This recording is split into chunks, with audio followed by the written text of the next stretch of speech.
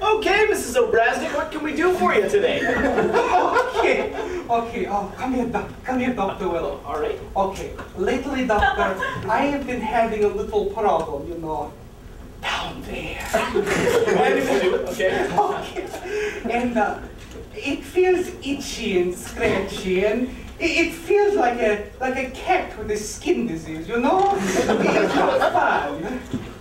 Okay, well, let's take a look, shall we? Oh, Dr. Willie, I am a married woman. Yeah,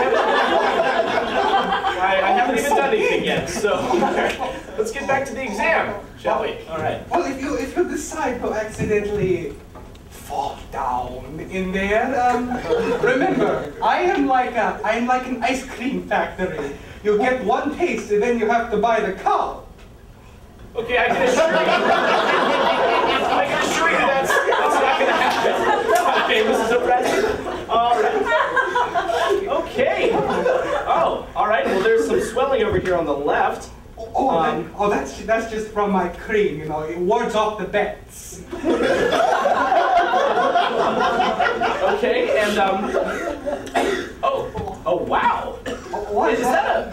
Oh, yes, that is a tater tot. I was eating tater tot the other day, doctor, and they're so messy. Oh, doctor, quick, I have a full bladder. Okay, oh my God. Is that a tattoo? Oh, yes. In communist Romania, every kid had to get, you know, a little marking. It showed our allegiance to Romania and what bomb division we were in. All right, Mrs. Obraznik. Oh my God! It looks like a raccoon crammed into your vagina and got lost and painted the walls yellow. Oh God. Oh, Doctor, I think I know what happened. You remember my baby Vlad? Yeah, I do. Okay, Vlad, he loved his mommy, you see? He loved his mommy so much, he loved being in my woman parts, you know? And he stayed in there so long, I thought we were beet farming or something. So, long story short, the doctor had to use an ice cream scoop to get him out. He popped right out like sausage. Okay, well, let me just... Ow! Something just bit me! That must be Vlad! Vlad, you get out there, that's not your parking garage anymore.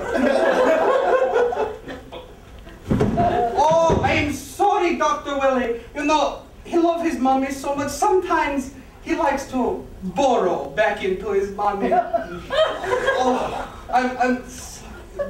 do you need an aspirin or something? Well, look what you do, Vlad. Look what you do. I think he needs the birth control.